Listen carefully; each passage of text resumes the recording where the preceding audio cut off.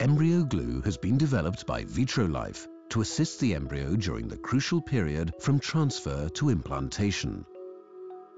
The embryo is expelled from the catheter into the uterine cavity, together with a small volume of embryo glue. The embryo glue coats the complete embryo surface.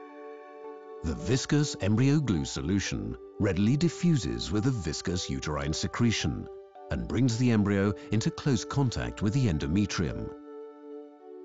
Although the similarity in composition between embryo glue and uterine secretion partly explains the improved implantation rates clinically demonstrated with embryo glue, viscosity cannot be the only important factor.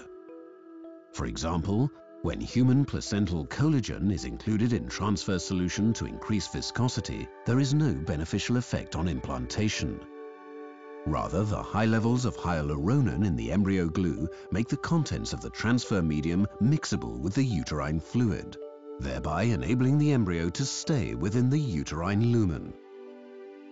Once embedded in uterine secretion, the embryo tumbles around until it is ready to hatch.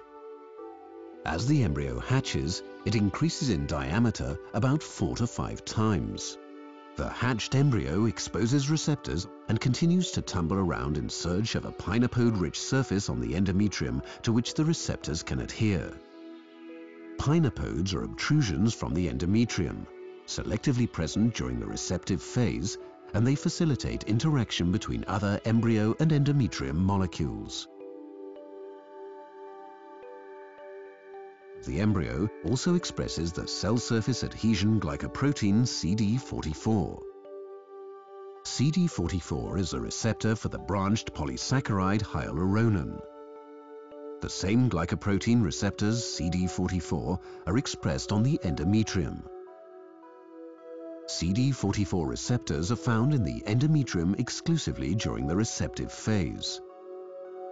Hyaluronan is naturally present in the uterus secretion and externally provided by embryo glue.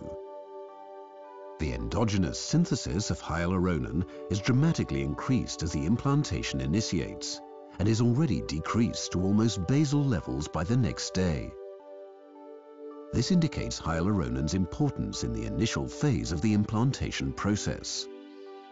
The proposed effect of hyaluronan is to link the CD44 molecules of the embryo and the endometrium together, and thereby tighten the contact between the two.